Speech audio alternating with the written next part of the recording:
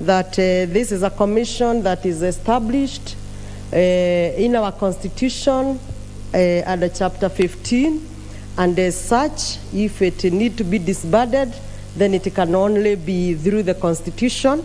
And therefore, I want to invite the members, particularly those who have not spoken on the motion of the Constitution Amendment and Standing Order changes.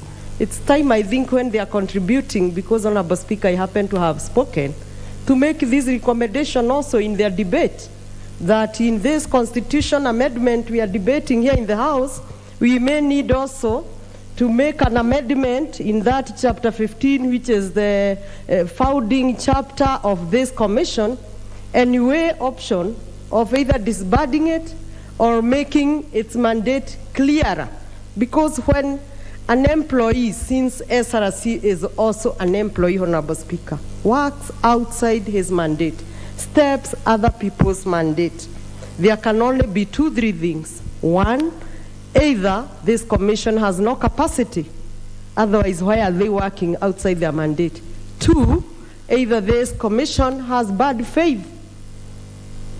And three, this commission simply just want to make populist statements to the media.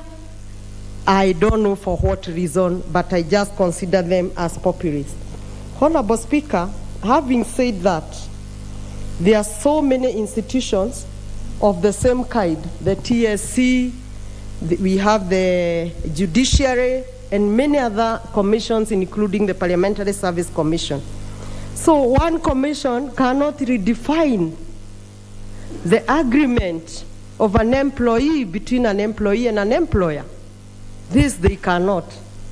And I am just thinking that if they are doing that which is not given to them through the articles that guide them, then it is time that this House consider that cost. They spend so many hours, they are paid so much allowances, and they do the wrong job. Who pays for this cost? This is Kenyan taxpayers' money, Honorable Speaker. Either they should refund this money or else work for free and work rightfully. Because they cannot be spending money, working, they are paid, and they do not perform the duty in accordance to the law. Honorable Speaker, as I conclude, because many people have spoken, many members have spoken on the same, I want to say that SRC cannot prefect other commissions. At the same time, they cannot also have the ill motive to try to show the public that there are certain people who are given free money. No one is given free money in this country. Everyone works for the money one is paid for. Honorable member, one of the contributors have spoken of the experience. I think Honorable Wangwe. There are members here who are serving 4th term, 5th term.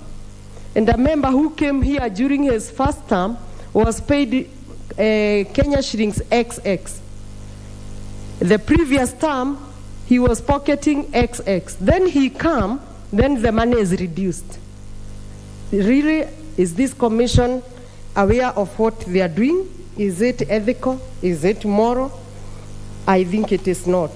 So for us to cure this bad faith, Englishman says that idle man is devil's workshop. I think in the beginning this commission was working part-time, but this House approved they work full-time. So I'm imagining they have so much time and they are idle. And that is why they have to go to all employees from all quarters in Kenya.